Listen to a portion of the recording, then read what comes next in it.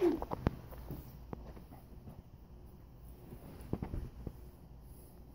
lot of times I print the actual scripture on my notes, but this time there wasn't enough of the notes to actually do that. So I'll be reading out of the Bible today, which, trust me when I say, if it's printed on my notes, it came from the Bible.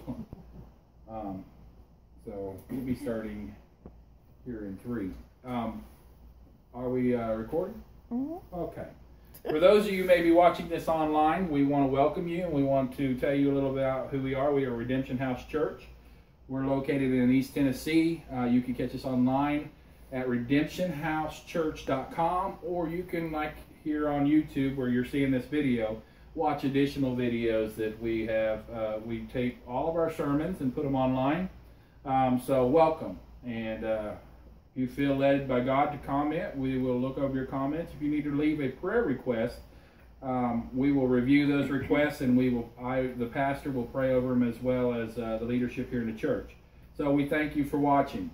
To our people that are here today and those that are missing, we just want to say we love you. And we know that goes out to those that are not here as well. We're starting today in chapter 3 of John. And this is probably the most famous chapter in the Word of God. Am I right? You can go and ask anybody on the street to just read me off the top of your head one verse of the Bible. And they are probably going to go to Ecclesiastes. No, I'm joking. They're probably going to go to John, the 3rd chapter, the 16th verse. And they are going to read, "For God so loved the world," right? Yep. And it's in everybody. Everybody that's been churched at some point has come across that scripture. It's an elemental scripture that we all learn early on. Does anyone here not know John 3:16? Have you not heard it? Raise your hand if you've not heard it, because we're going to read it. But that's okay. See, everybody here has heard it. And if you haven't, I would be surprised, because it is one of those things that people learn in Sunday school. It's one of the most common scriptures we have in the Bible that is shared. And it's a scripture that tells us that we can be saved. But aside from verse 16, most of the people can't quote 17. And they sure can't quote 15. How many, without looking at your Bible, can quote 3:17? Anyone? Okay. My point is that we picked that scripture out, and it's an important scripture, but there's so much more to the Word of God than just a scripture here and there. This chapter is rich. It's very rich, and we're going to learn about a person called Nicodemus. Who's ever heard of Nicodemus? Okay, a few of us. Nicodemus was a priest.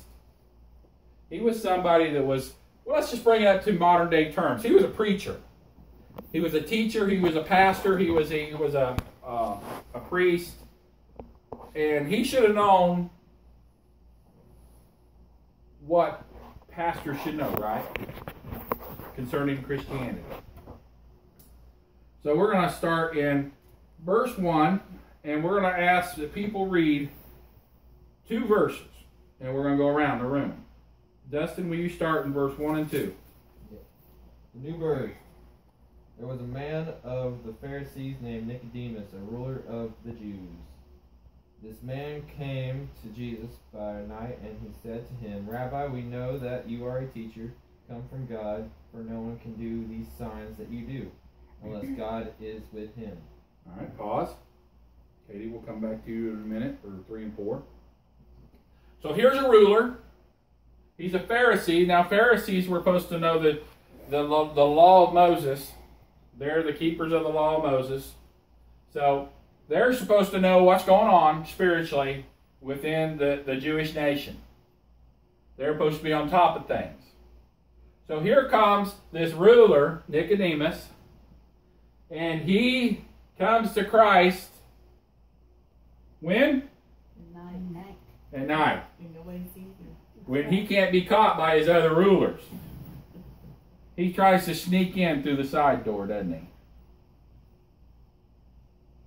How many of us have tried to sneak in through the side door? We didn't want to come in like we were supposed to. We didn't want to come in at an altar where everybody's seen us. We wanted to come in. We wanted to come in on the side door. We thought if we just went there long enough, we'd be grafted in. Well, Nicodemus didn't want to come to Jesus in the daytime and ask him these questions because he didn't want anybody knowing he didn't know the answers. So we pick up in verse 3 and 4. Jesus answered and said to him, Most assuredly I say to you, unless one is born again, he cannot see the kingdom of God. Nicodemus said to him, How can a man be born when he is old? Can he enter a second time onto his mother's womb and be born? So let's look back at 1 and 2. There's a Pharisee. He's the keeper of the law of Moses. He's a ruler of the Jews, verse 1. And he asked Jesus, he said, we know that you're a teacher, come from God. No one can do these things unless God is with you. Did he ask Jesus a question? No. Did he ask Jesus a question? In those two verses, did you hear a question? No. You heard a statement. We know that you're a man sent from God because we've seen you do this and that. But what did Jesus do? Read his heart. He read his heart. And what did he do? He gave him an answer to the question that was never even asked. How many times has Jesus gave you an answer to a question you didn't even ask? Lots. So Jesus answered him and said, Most assuredly I say to you, unless one is born again, he cannot see the kingdom of God. Now, Nicodemus didn't ask about being born again, did he? No. But now that you bring it up, Jesus, pick it up in 4 and 5, Graham. You need 5 and 5, 6? Yeah, 5 and 6. You just read 5. Do you want me to pick it up in 6? No, just pick it up in 5. Okay. Jesus answered, Most assuredly I say to you, unless one is born of water and the Spirit, he cannot enter the kingdom of God. That which is born of the flesh is flesh, and that which is born of the Spirit is spirit. Okay, so what's Jesus telling him? What has Jesus told him? He gave him an answer that he didn't ask a question for. And then he's giving him an explanation of that answer that the guy didn't ask a question for. But he's perceiving that's what this guy wants to know.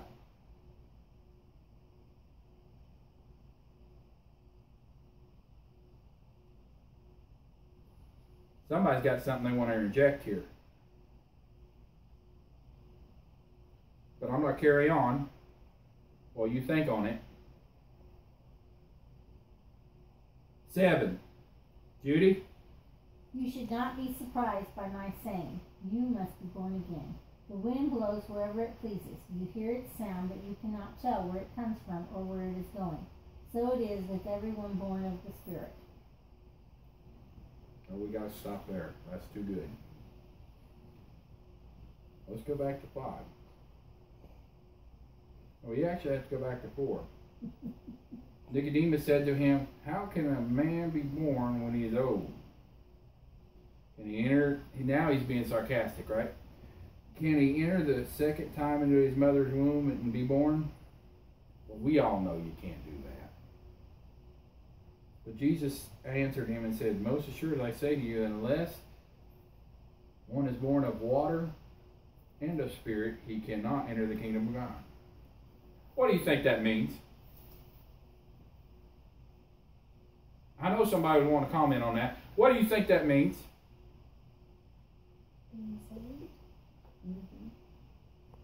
What do you think being born of water is? Baptism. The word. No. When you were in your mother's belly, what you in there with? Oh, fluid. Fluid. What do they call it when that fluid drains out? The water broke. Water broke. So that's talking about a flesh birth, right? Yeah. So we're born of water. That means we've been born of flesh. Now, a lot of people seem to think it means water baptism, but it doesn't. Are you sure? Because in the next 3 words it says, and the Spirit, which would be I've been And the baptized Spirit. and I've been filled with the Holy Spirit. Yeah, that would make sense. There are two baptisms, and I won't dispute that. But he's talking about rebirth here. And baptism in the Holy Ghost is not a rebirth. It's a act subsequent, usually, to salvation. It can happen at salvation, but it is not a rebirth in of itself. So, being born of Spirit means that you are stepping into the knowledge that you are a new creature in Christ. That your old man, your old sin has been put away through repentance and faith in Christ. And now you're accepting that you are a new creature, a spiritual creature, and you have been made alive through the same power that rose Jesus from the grave. That salvation, that power, that blood, he has given you strength and newness of life in the act of conversion, getting saved. That is a spiritual birth. And some would reason that water baptism and spirit baptism is what this is talking about, but it's not. It's talking about being born of a woman and then being born of spirit, which is through Jesus Christ. Because let me tell you this, if you're not filled with the Holy Ghost, if you don't get filled with the Holy Ghost, will you miss heaven? No. So then how can it be true if this statement says he is born of water and born of the Spirit? He cannot enter the kingdom of God. Unless one is born of water and the Spirit, he cannot enter the kingdom of God. So if it's saying the Spirit being the baptism of the Holy Spirit, it's that verse would be interpreted that you must be filled with the Holy Ghost or you can't see the kingdom of God, enter the kingdom of God. So we know it's not the baptism of the Holy Ghost because that's not a requisite to go into heaven. There's a lot of Christians that have not been baptized with the Holy Spirit that have gone to heaven. Mm-hmm. So I want to clear up that confusion right there. So what he's talking about is he talks about here going on down in 6, that which is born of flesh is flesh, and that which is born of spirit is spirit. So he's talking about the flesh birth, which we all came through via a mother and a father. And he's also talking about the spirit birth, which we came through by faith in Christ and the completed work at the cross and the remission of our sin. And then he's like, do not marvel, in 7, that I said to you, you must be born again. This is a good verse here in 8. The wind blows where it wishes, and you hear the sound, but cannot tell where it comes from and where it goes. So is everyone who is born of the Spirit. What do you think that means? What's that saying to you? That you who are born of the Spirit are like the wind. You can't tell where you're coming and where you're going from. You can't tell where you've been. You can't tell where you're going. You can't see the Spirit, just like you don't see the wind.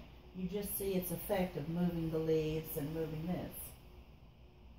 What if I were to tell you that being born again, that the Spirit of God that comes in you, He's already existed long before you were. Mm-hmm. And even if you happen to make it to a ripe old age and you fall into the dirt of this earth, that Holy Spirit is going to continue on, isn't He? And we are just being picked up like a leaf in that wind, and we're going for a ride. Mm-hmm. And the ride is good. But we don't know where we're going because the Spirit of God doesn't tell us the full details of the future of our lives, does He? He walks us by step, and sometimes all we can hear is just a little wind. And it's something like this.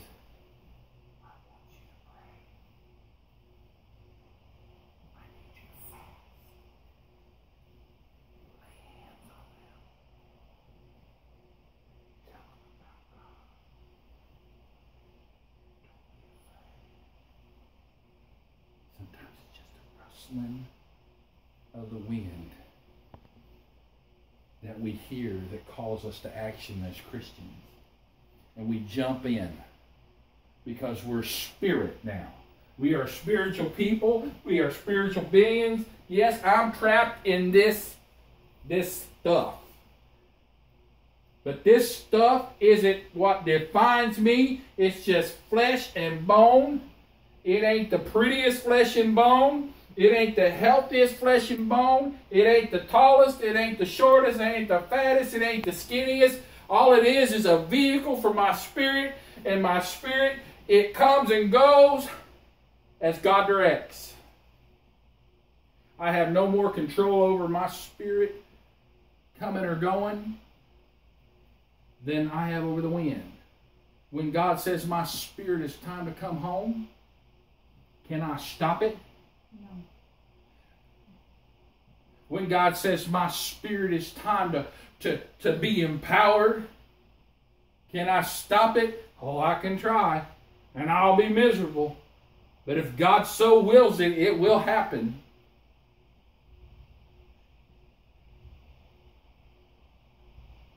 So Jesus is revealing a whole lot to this guy. We read in 9 and 10. Judy, you left off in 8. Yeah. 9 and 10. Nicodemus answered and said to him, How can these things be? And Jesus answered and said to him, Are you a teacher of Israel and do not know these things?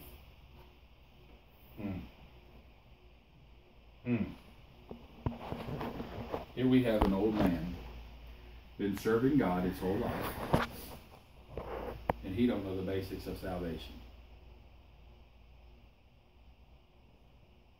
Do you know that we have a lot of people out in this world that think they are serving God, but they don't know the basics of salvation? Do you know that? We got people out here that can quote this from front to back and know more scripture than anybody. And you know what?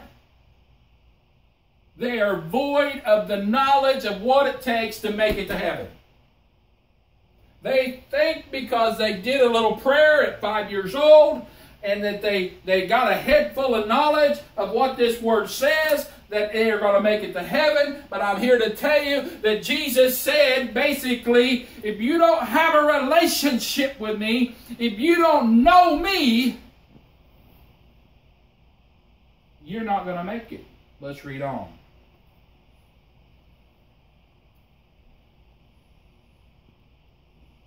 Most assuredly, I say to you, we speak what we know, and we testify what we have seen, and you do not receive our witness. If I have told you earthly things and you do not believe, how can I tell you heavenly things? No one has ascended to heaven but he who came down from heaven, that is, the Son of Man who is in heaven. Who is in heaven. And as Moses lifted up the serpent in the wilderness, even so the Son of Man must be lifted up, that whosoever believes in him should not perish but have eternal life. For God so loved the world that he gave his only begotten Son, that whosoever believeth in him should not perish but have everlasting life. For God did not send his Son into the world to condemn the world, but that the world through him might be saved. He who believes in him is not condemned, but he who does not believe in him is condemned already, because he has not believed in the name of the only begotten Son of God. And this is the condemnation, that the light has come into the world. The men love darkness rather than the light, because their deeds were evil. For everyone practicing evil hates the light and does not come to the light, lest his deeds should be exposed. But he who does the truth comes to the light, and his deeds may be clearly seen, that they have been done in God. All right, turn back just a little bit. Those of you who had to turn over a page. There was a reference to a serpent in Moses. You read that, right? Does anybody know what that's about? Mm-hmm. Some do. Anybody else know what that's about? Well, let me bring you up to speed.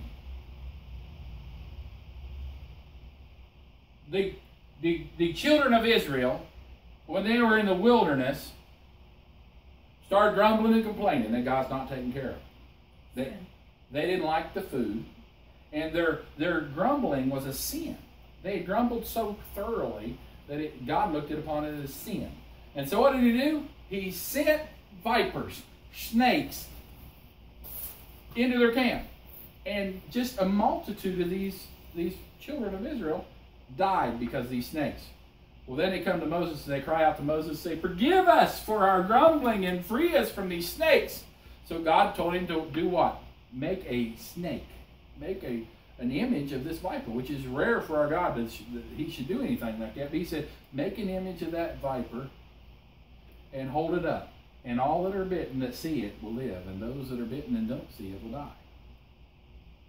So, by looking to what God made, they lived. Jesus is saying, I'm not the viper, but I'm the one that God sent for them to look upon. If they'll look upon me, they will be saved, even though they've been bitten by sin. He bore our sin. He's like, all I want them to do is come and look upon me and know that I am the one sent from God. I am their deliverance. You know, the medical field still uses that as a symbol of healing. Sure does. A snake. On the And if you back. wondered where that came from, that's where it comes from. The image that Moses carved, it was for their healing after being bit by the vipers. But there is a group of preachers in this world that don't know Jesus. They know how to preach, they know how to teach, but they don't have a relationship. And so they can't teach you to have a relationship if they don't have a relationship. And let me tell you, it's not about whether you're sinning. It's not about whether you're holy. It's about the relationship with God, because your own idea of holiness is so righteous rags.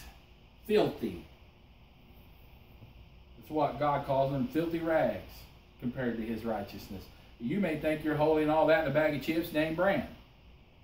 But when God looks at your life, if he don't see the blood of Jesus applied to your heart, he sees filthiness. And I'm telling you right now, there is nothing that can save you but a relationship with Jesus. John 3:16, for God so loved the world that he sent his only begotten Son, that whosoever believeth on him should not perish, but have everlasting life. For he sent his Son not into the world to condemn the world, but through him that they might be saved.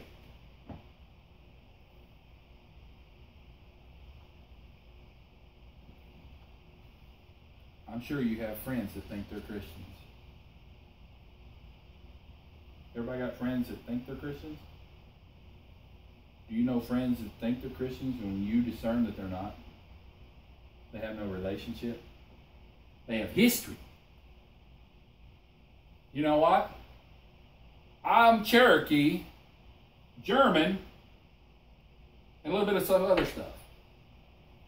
I can go around calling myself a Cherokee German, or a German Cherokee, whatever sounds phonetically better. But I'm no more a Cherokee than I am an Alaskan. Look at me. Do I look Cherokee? No. Blue eyes. And if I go down to the Cherokee reservation, do you think there are big differences between the way they look and the way I look? How about the way they talk and the way I talk? How about what they believe in and what I believe in? So I may call myself a Cherokee, and I may have the lineage to prove it. But saying you're something does not mean you are something. Just because you have history of being a child of God, don't mean you're a child of God. Just because Grandma took you to Sunday school and you said a prayer when you were 4 years old that accepted Jesus into your heart, but then you never returned to that relationship was but for a moment. You better get right with God, because you may not make it. Some people don't like what I'm telling them. Some people don't believe what I'm telling them. But I'm telling you that if you don't have a relationship with God that is alive, then it's dead. And a dead relationship with Christ may not get you through the gate. So I guess I wrap this up in saying that, do we want to be like Nicodemus? Do we want to slide in through the side door, come to Jesus in the night? Or do we want to go boldly to the throne, knowing who we are in Him, knowing what He can do for us, and have a relationship with Him? You know what? I love Jesus. Yeah, go ahead. You know, Nicodemus knew. He knew what the Bible says. He knew what the Old Testament scriptures said. But he didn't understand the difference between being just born naturally. Like Jesus was saying, it's not enough to be a Jew. It's not enough to be born into a Christian family. There's a spiritual element that involves the Holy Spirit that you're not understanding, Nicodemus. And I think a lot of people who have been in church a long time, or, went to church as a little kid, they're told, they're told John 3:16. They've said the words. But no one's ever explained to them the difference between it's not enough to just be born into a Christian family or to be in church. There is a spiritual element that has to become real and alive in you for you to really be born again. So, my question, Pastor, is how do we explain that to a person who's not sure, am I really saved, or did I just go through the motions? How do I know? What's the evidence that I really got born again of the Spirit? What is the evidence? How do I know? How do you know? Well, first of all, in common English, not Bible. Your life will be renewed. You will feel different. You will feel a desire to please God. You will feel a desire to seek Him out in both prayer, and you will feel a desire to worship Him. You will feel a desire to read His Word. And if you have no desire to read His Word, you have no desire to pray, if you have no desire to please Him, then I'm telling you that what you think you experienced didn't get it done. Because when we accept Christ, He becomes the Lord of our life. And we don't change right away into this super holy being. How many super holy right now? Yeah. It's been a process of Him molding us and shaping us. I can tell you now that the person that I am is much better than the person that I used to be. And that's not me, that's God moving through me and in me.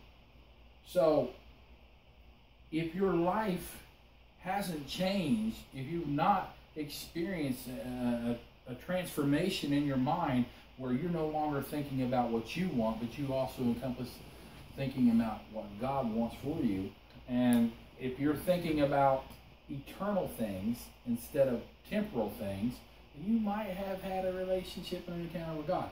But if you're still selfish and you're still all about me, and you're not thinking about what God wants for you, and not thinking about how your decisions affect what God wants for your life, then you're probably not in the right relationship with Him. And if you're not in a right relationship with Him, one, you were never saved, or two, you were saved, but you never really built that relationship to the point where you're trusting in Him and you're leaning on Him as your Lord. So, and I know from several scriptures in the Bible, some people don't believe this, that if you're found to be lukewarm, Revelation says you'll be vomited out of His mouth. It also says that if He's going to say to several that said they did things for Him, depart from me, I don't know you. And that word know is that intimacy of relationship. In other words, He didn't have a relationship with you. And a relationship isn't one-sided, it's two ways.